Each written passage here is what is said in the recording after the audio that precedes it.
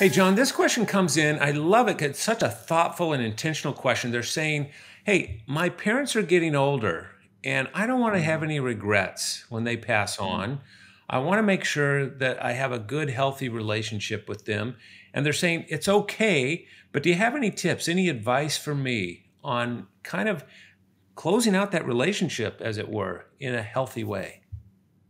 Yeah, I love that question.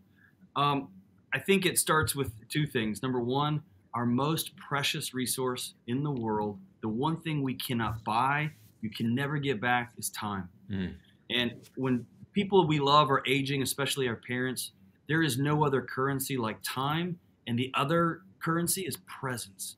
What a gift that is. And so, if you can find ways to be in proximity, wonderful. If you can find ways to connect, wonderful.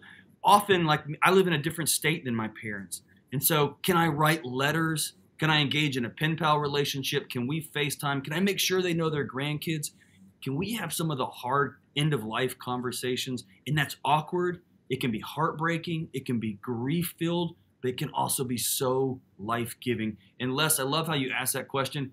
I don't want to ever get to the end of any relationship and not have that person know how much I love them yeah. and how much they meant to me. So I will say that over and over and over again as often as I possibly can.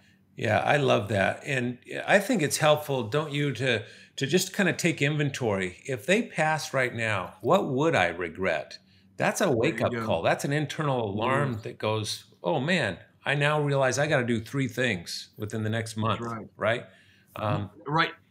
And I also want to honor those whose parents won't be open to those calls, who have been abusive, who they just aren't great. right. And some of that dealing with regret is, man, you got to process it, you got to grieve it, you got to own it, and then you got to be about healing. Yeah, that's so important. John, thanks as always.